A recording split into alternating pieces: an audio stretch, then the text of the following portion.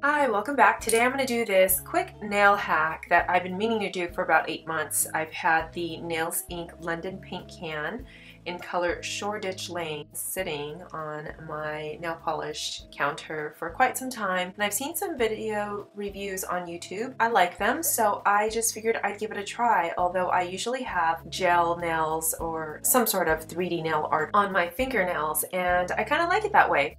Today I have an event and I kind of wanted to bling my nails up, and I figured this would be a good time to try this nail hack. It doesn't last very long or it chips away. It's fine because I just really need it for this evening. In the end, I'll go ahead and let you know how long it does last before it chips or falls off using a clear gel nail base. The instructions for this paint can does say that you must use a base coat. So I just want to let you know my base coat is a clear gel, nothing else, and I have covered my 3D nail art fingertips in sticky saran wrap, and this beautiful color just glitters like crazy. I love the glitter that comes out. So I am doing this outdoors, a little difficult and challenging because it's windy. Outside of that, I could see this being a piece of cake. I did use a timer. 5 minutes is what I got, and I sprayed them in less than 3 minutes. It was so quick.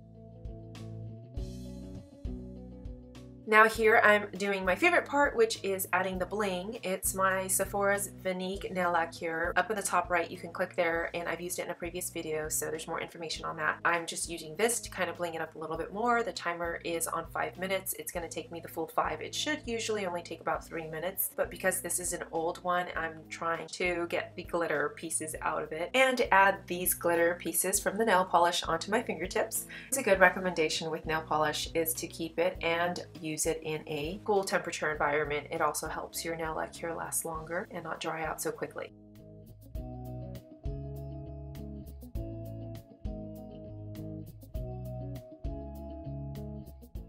Here I'm going on the tips where I have some nail bling here. I think it'll just kind of make my little Swarovski crystals pop on the thumbs. And starting the timer, and I'm going to add the Colorstay Gel Envy by Revlon. This top coat is really nice, and I like the thickness of the brush. I used it again in the previous video. Okay, so if it's not obvious, this is 010 top coat if you're going to order it online. It's really nice. If you do happen to click on the top right link, it will connect you to that previous video where I've used this Colorstay Revlon Gel Envy, which is really nice, and it shouldn't take me any more than 5 minutes to do this. Meanwhile, I will let you know that the video link is for freshening up and extending the life of your gel manicure, and if you haven't made it into the salon to go get them filled, my video has some great tips on how to extend the life so that you don't have to go run and make another appointment. Now back to these. I love the way they glitter, and I am outdoors. I figured I'd get enough light, and since I'm in a rush, I didn't want to set up any lighting or anything like that and make them really dark, because in one of my previous videos, I did get a comment that my lighting was awful. I figured I'd avoid that by maybe stepping outside and getting good light when I don't have it readily available. Here are my nails. I'm using a